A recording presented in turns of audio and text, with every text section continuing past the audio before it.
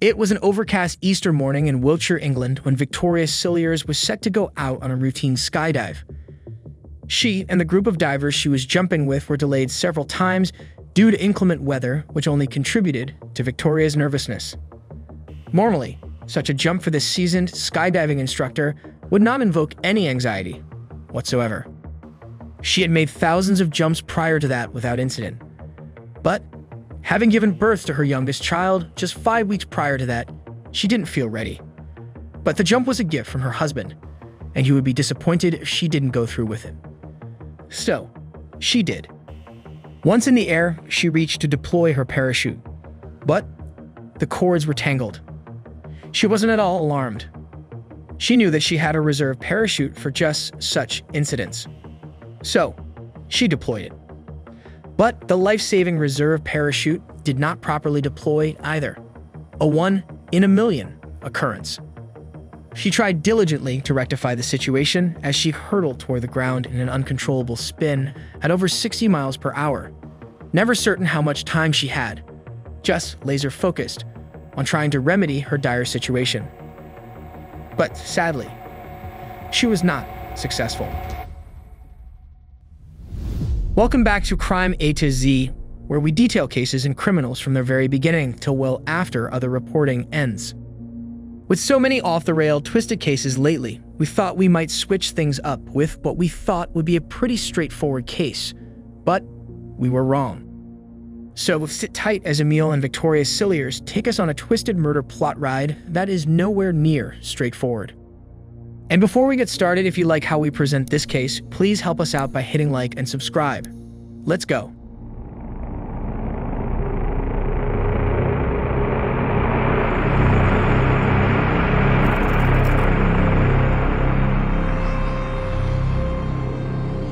By all accounts, Victoria Cilliers was impressive. Born in Edinburgh, the capital of Scotland, Vicky, as her friends and family knew her, attended the University of Glasgow and studied to become a physiotherapist. She went on to achieve the rank of captain in the British Royal Army. In addition to being a physiotherapist, Victoria was also an accelerated free-fall skydiving instructor who had completed over 2,600 jumps without a single incident.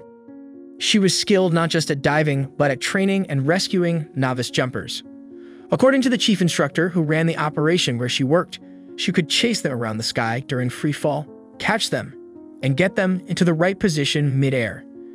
He called it a real hardcore skill. Then, in 2010, when she was 34 years old, Vicky met 30-year-old Emille Cilliers. Emile had grown up just outside of Johannesburg, South Africa, but had relocated to the UK. Emile also served in the Royal Army and was connected with Vicky after a skiing injury. Emile was a thoughtful and loving partner, giving Vicky all of his attention and affection. Vicky was smitten, and the couple got married a year later in Cape Town, South Africa. Afterward, they returned to Wiltshire, England to live in the home that Vicky had purchased with her inheritance. They soon welcomed 2 children. First, a daughter named April in 2012.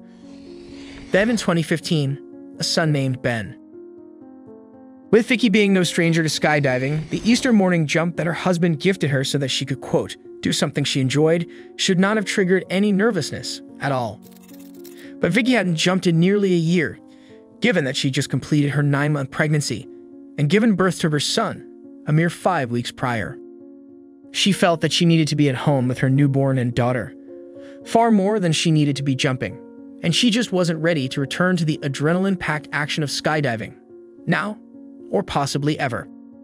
But she'd agreed to it, because originally the jump was supposed to be something she and Emile did together, both of them.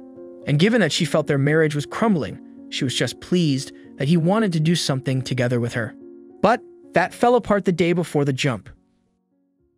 That afternoon, they were supposed to jump together, but the weather forced them to cancel. So the following morning, Vicky would be jumping without Emile. Even though he wouldn't be joining her, she knew he would be disappointed if she didn't take the jump. So, on that fateful morning, she, along with a group of other jumpers, waited out the overcast weather. The extra delays were not helping her nerves.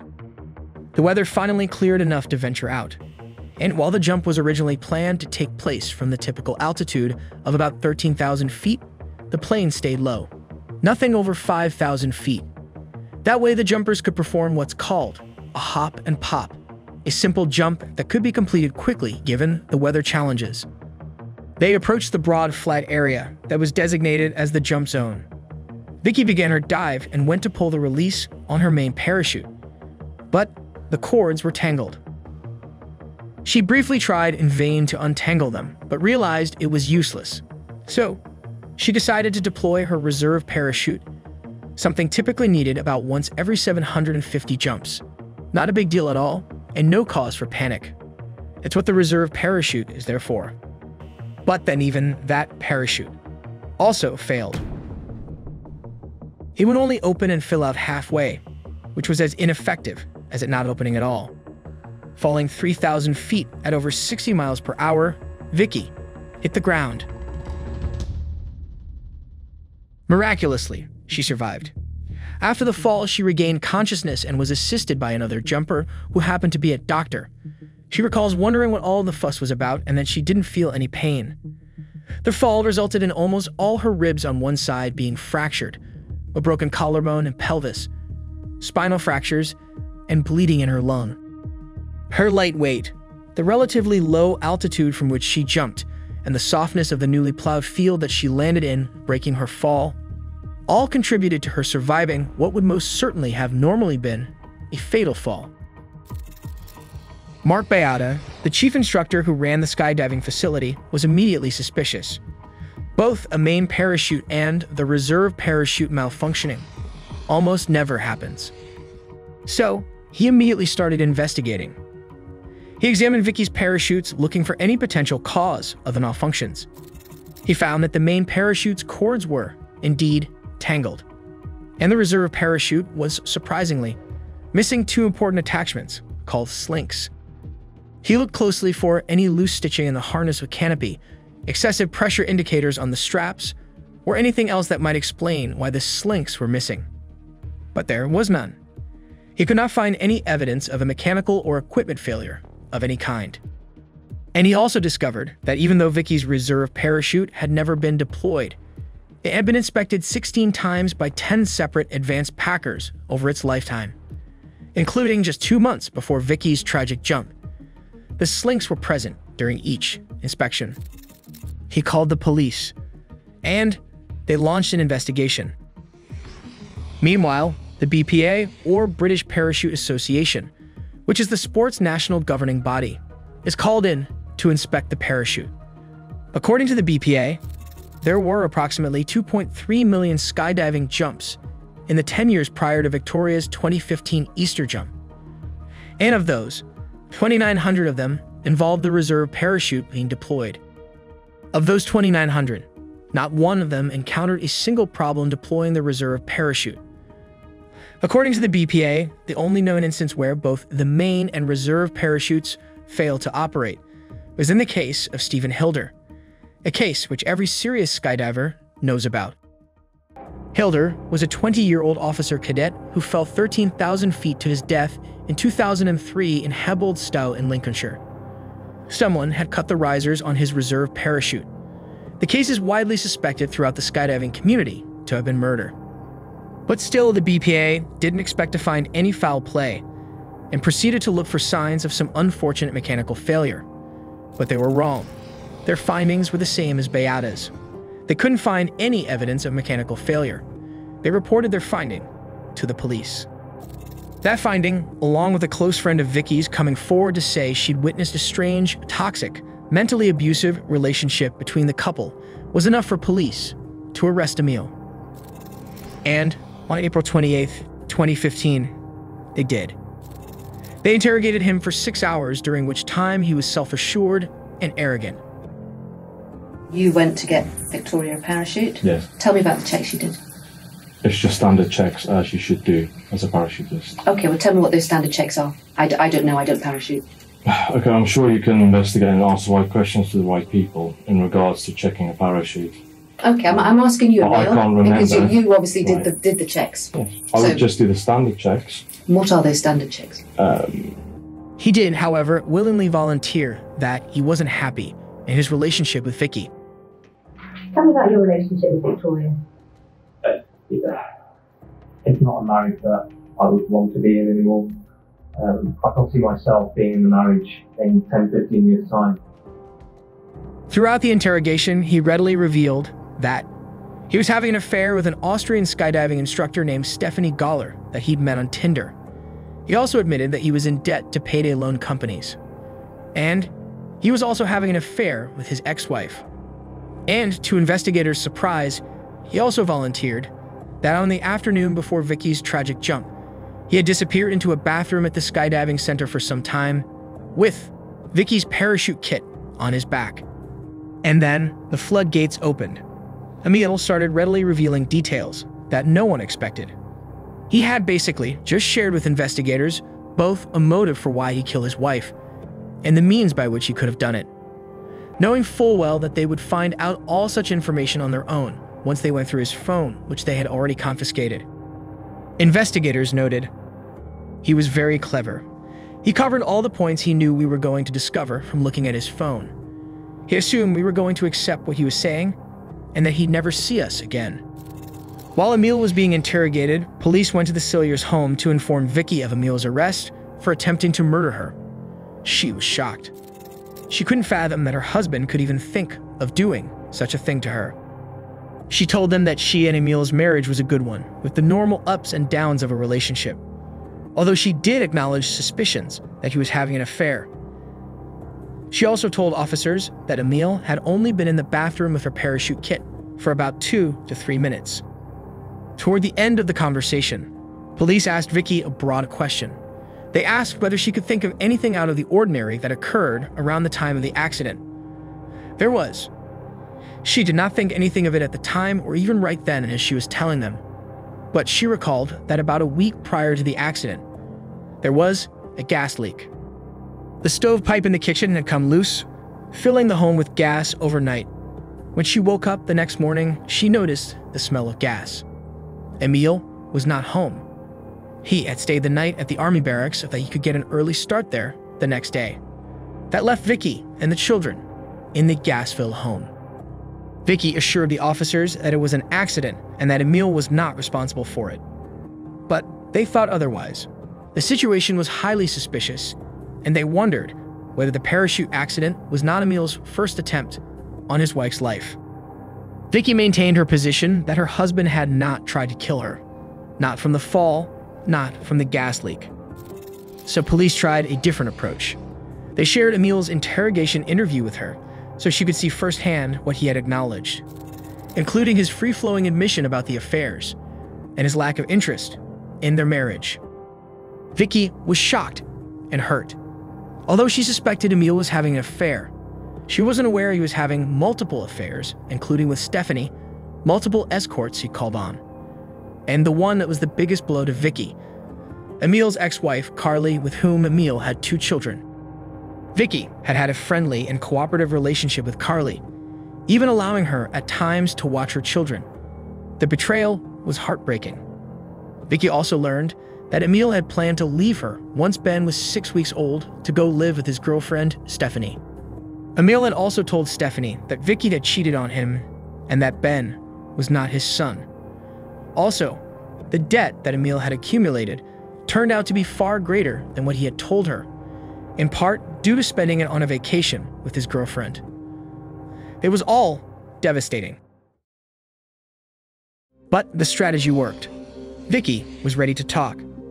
She shared everything about Emile, starting with his pattern of destruction when it came to relationships. It started when Emile still lived in South Africa. When he was 17, he began dating his first girlfriend, Nicoline. 3 years later, Nicoline and Emile welcomed a daughter. Then a year after that, a son. Although not married, the couple lived together in a committed relationship with their young family until Emile decided to take a working vacation to the UK. The plan was for him to earn some extra cash to bring home to his family afterward. But he didn't. He relocated permanently to the UK, leaving his mother to break the devastating news to Nicoline, who was awaiting his return. He had joined the British Army and married his first wife, Carly. Vicky also shared with police details about the gas leak. She recalled how when she found that the gas valve was loose, she texted Emile about the smell. He replied, "That's odd. Is the oven working?" Knowing better, Vicky did not try to turn the oven on, and instead she jokingly replied to his text saying, "Are you trying to kill me?" She expected an equally jovial response, but instead, Emile was defensive, denying that he was trying to kill her. And then the bombshell.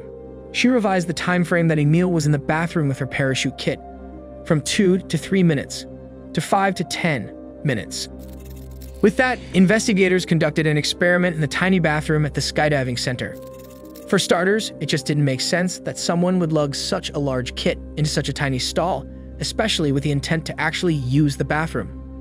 However, if someone did, they attempted to see if the parachutes could be tampered with in the manner that Vicky's were, in the amount of time that Emile had. They could. They estimated that the tampering could be completed within 5 minutes. In 2017, Emile faced 2 counts of attempted murder. The prosecution argued that Emile attempted to kill his wife on 2 separate occasions to get the money from a £120,000 life insurance policy, which would allow him to pay off his debts with money to spare. There was actually no direct evidence linking him to either of the suspected attempted murders. They presented racy texts that Emile had sent to his 2 lovers, some of which were sent while he was either by his wife's side in the hospital after the accident or while she was in the hospital giving birth to their son. And then, a final twist. With years having passed since the actual murder attempt, Vicky now took the stand during Emile's trial and hindered the prosecution's arguments. She pondered whether her main parachute was actually usable and whether she had cut it away erroneously to get to her reserve. She also, again, recanted the time frame that Emile was in the bathroom with her kit, now reverting the time frame to the original 2 to 3 minutes. She had explained her switch about a year prior to that to police.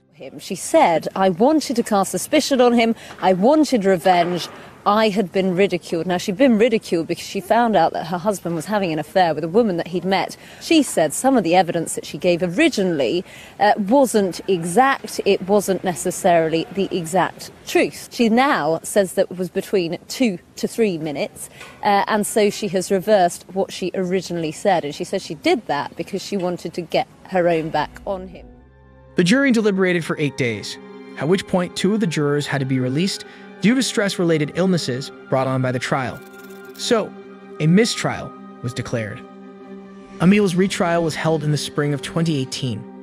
It resulted in him being found guilty on all counts. He was sentenced to life in prison with a chance of parole after 18 years. Detective Inspector Paul Franklin stated, "From the outset, Emille Cilliers showed no remorse for what he had done. He lied all the way through 2 trials, but in the end, justice won out with the guilty verdicts and now a long prison sentence."